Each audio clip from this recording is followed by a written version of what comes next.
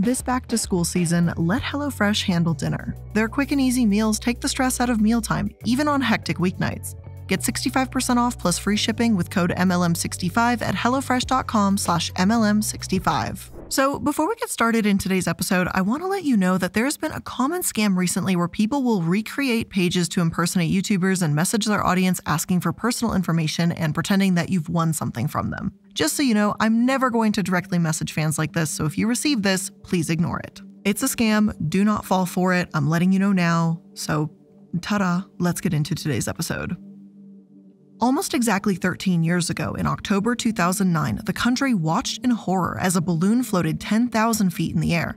And no, I don't mean a birthday balloon or even a hot air balloon, but a homemade flying saucer. Inside the saucer, the news reported a 6-year-old boy was trapped inside and quite possibly fighting for his life. The news reports were honestly pretty grim. For over an hour, MSNBC streamed footage of this balloon soaring across the Colorado skies. There was no question of if a child was trapped on board. People genuinely believed that this was the case, and newscasters didn't argue otherwise. After all, why would someone lie about something like this, right? Looking back on this coverage, it's really understandable why anyone would be sitting at the edge of their seats, biting their nails and pleading that this poor child land safely. If the winds were strong enough, he could be blown into the mountains. At high enough altitudes, he might struggle to breathe. It looked like there was the possibility of aircraft interference. Basically, anything that could go wrong here did go wrong.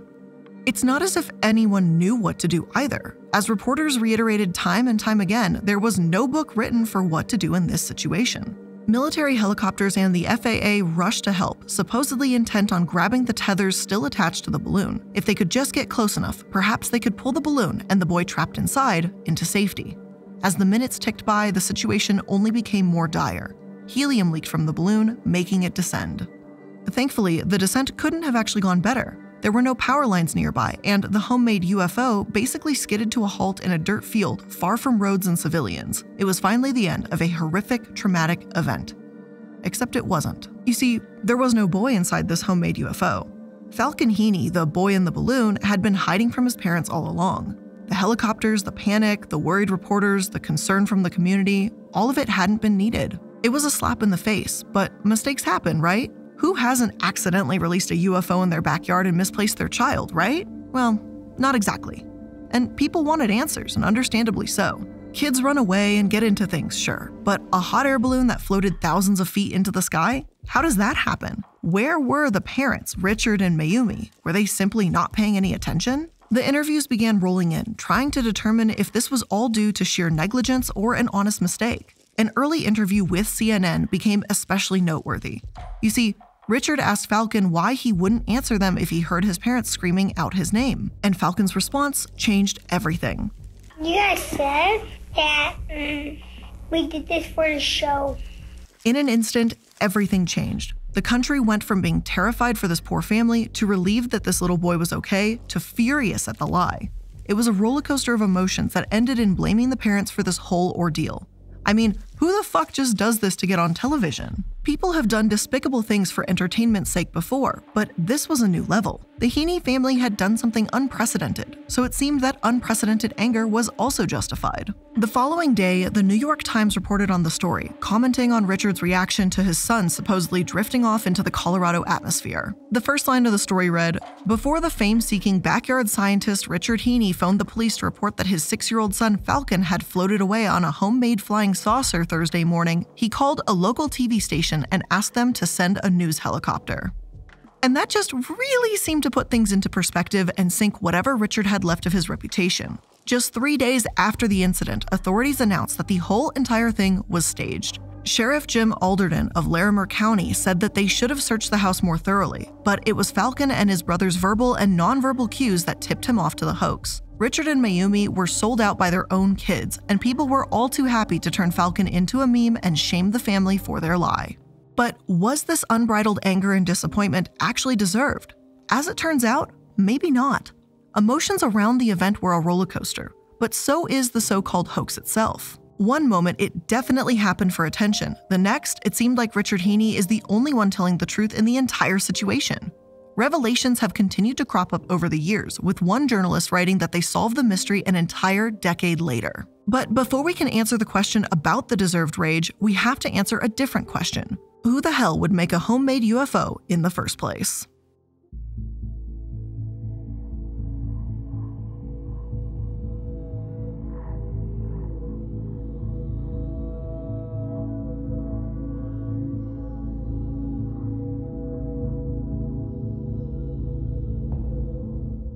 Hello and welcome to Multi-Level Mondays. I'm the Illuminati, and today I wanted to dig into the Balloon Boy hoax.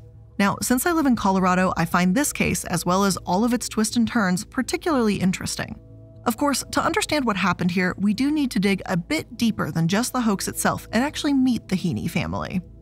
Luckily for us, once the incident took place, there was no shortage of information being shared about Richard and Mayumi. The first strike against them, so to speak, was that the couple were actors who met back when they were taking classes in Hollywood. Perhaps they were confident enough in their ability to pull off this massive lie. That sure seemed to be Alderton's theory, as he said the couple, quote, put on a very good show for us.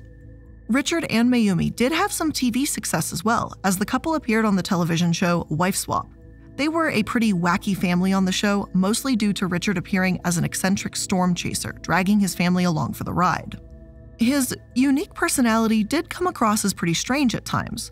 According to CBS, Richard claims that he once passed out in a fast food restaurant and heard aliens speak to him. He also continually mentioned wanting to create a flying saucer, not unlike the one used in the hoax, and send it into a tornado. In one episode, he actually brought a hovercraft-like device onto a hockey rink to pull his children around and brought his kids on UFO hunting expeditions. Not only that, but the family fired off rockets, predicted the end of days, and shoveled sidewalks by using a blowtorch. They did so well that Richard seemed determined to get his own reality TV show too. After all, the family was certainly fun to watch, so why not? Well, this is where that whole "we did it for the show" comment from Falcon comes in. Many believe that the entire reason for the Balloon Boy hoax was to get Richard publicity, to keep his family's name on screens. But would this kooky dad of three really stoop this low? And look, I'm not going to say that Richard is a bad guy for being interested in aliens, like you do you if that's your special interest.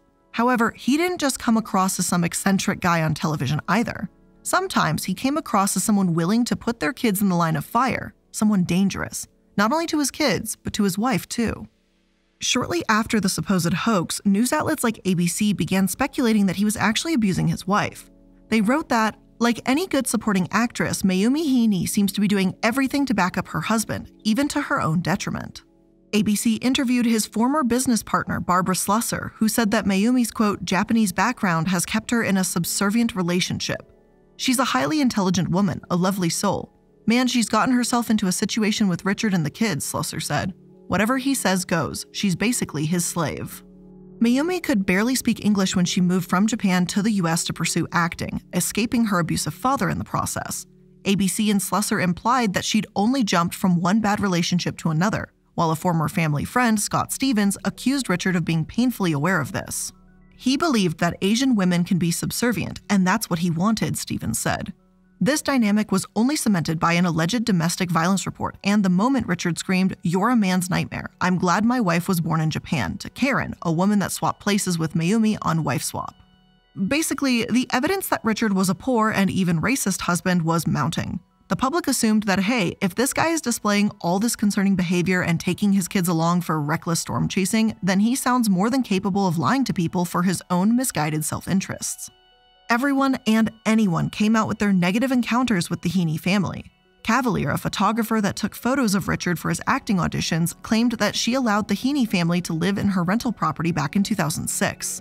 She claimed the rent was often late, they never paid the security deposit, and when she had no choice but to evict them, Richard blocked her from entering and yelled profanities at her while Mayumi filmed the whole thing.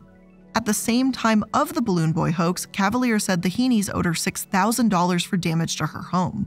Worse yet, a supposed co-conspirator stepped forward. Robert Thomas, a self-described researcher from Denver, told Gawker.com that Richard Heene had been planning a hoax all along to try and get his own reality show.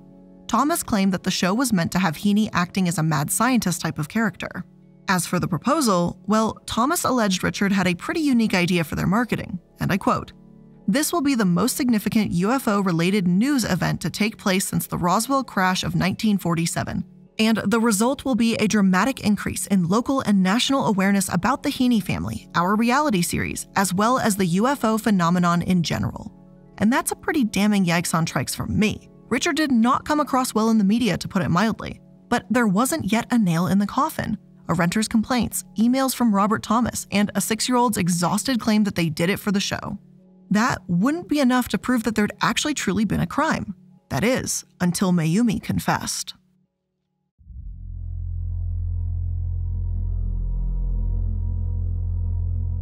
Not long after the investigation opened, Mayumi admitted that the entire incident had been a lie.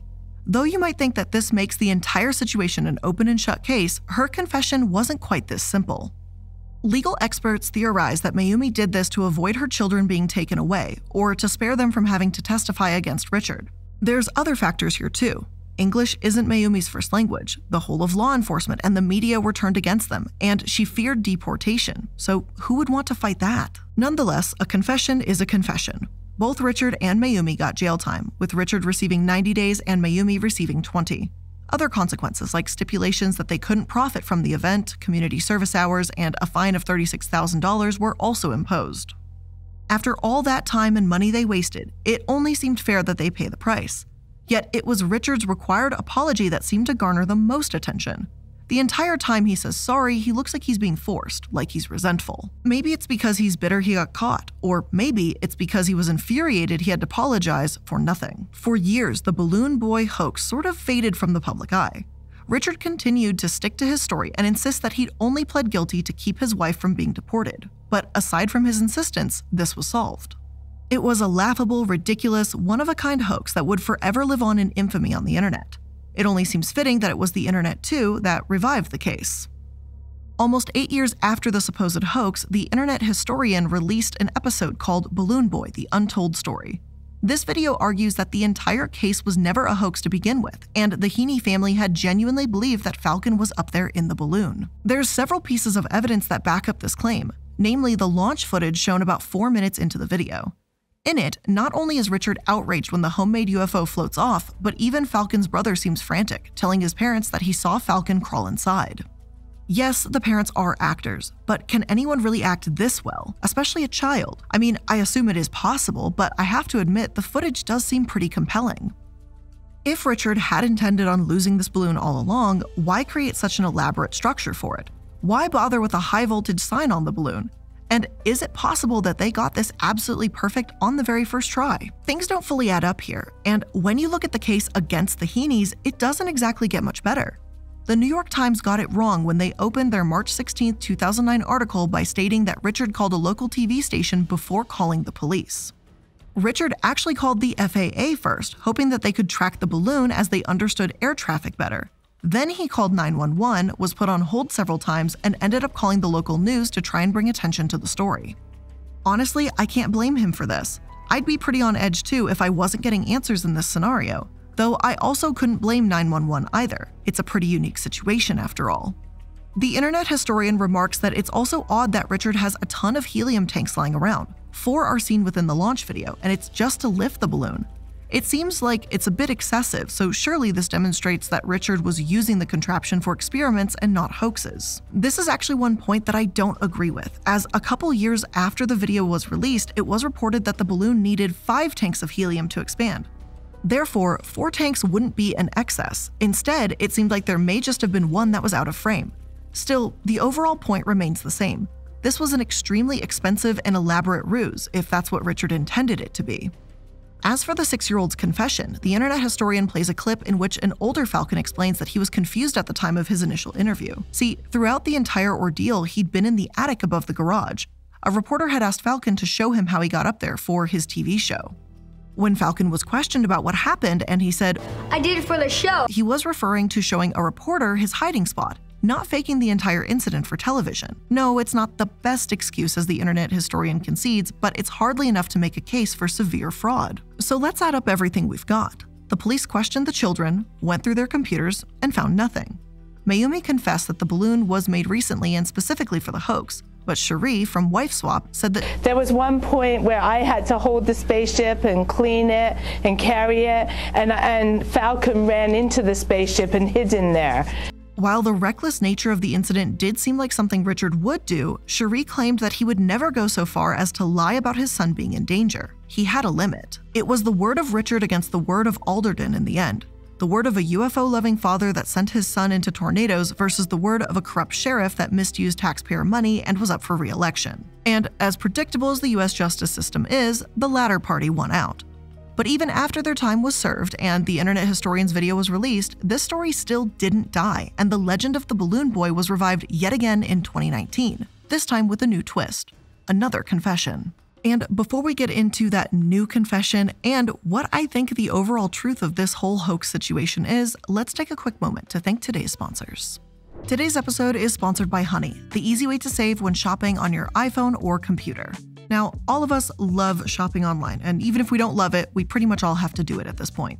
So when it comes time to check out and you see that little promo code field and you may not have a coupon, you might be thinking, well, what if I did?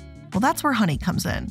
Because imagine you're shopping at one of your favorite sites, and when you check out, the Honey button appears and all you have to do is click Apply Coupons, wait a few seconds, and Honey searches for all the coupons that it can find. And if it finds a working one, you'll watch the prices drop.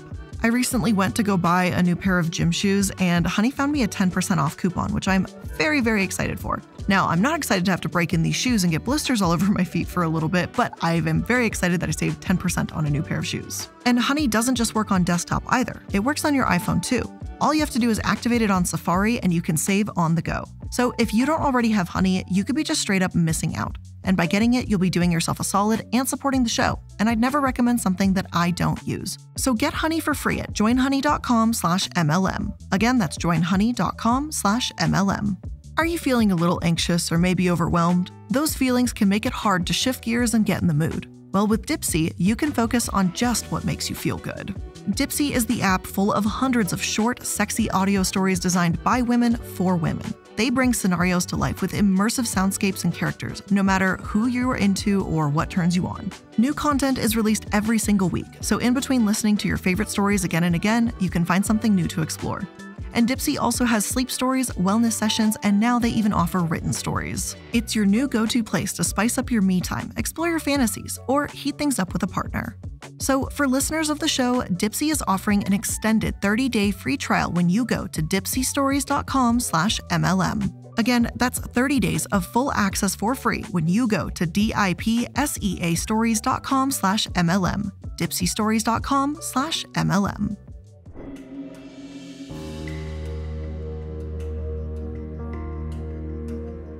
Robert Sanchez from 5280 spoke with the Heene family in 2019, about a full decade after the Balloon Boy event. At first, the story he told is the one you're all familiar with. The balloon took off accidentally. Richard is a bit crass, and the family continues to deny that the events of October 2009 were a hoax. In the article, Sanchez describes the impact the reports had on the Heene family, talking about how they had to move out of Colorado and how the ordeal cost Richard too many jobs and friends to ever return. It's hard not to feel bad for them when you read this, especially now with the seeds of doubt sown that this treatment was ever deserved. Overall, though, the brothers started a metal band, and even if they may not be appearing on television anytime soon, the Heenes seem happy. All's well that ends well. That is until Sanchez received an email from Mayumi's attorney. With client approval, the lawyer gave him handwritten notes, a record of the incident in Mayumi's own words. It was a blow-by-blow of the event, according to Sanchez, with every first entry dated all the way back to April 2009, when their reality show was rejected.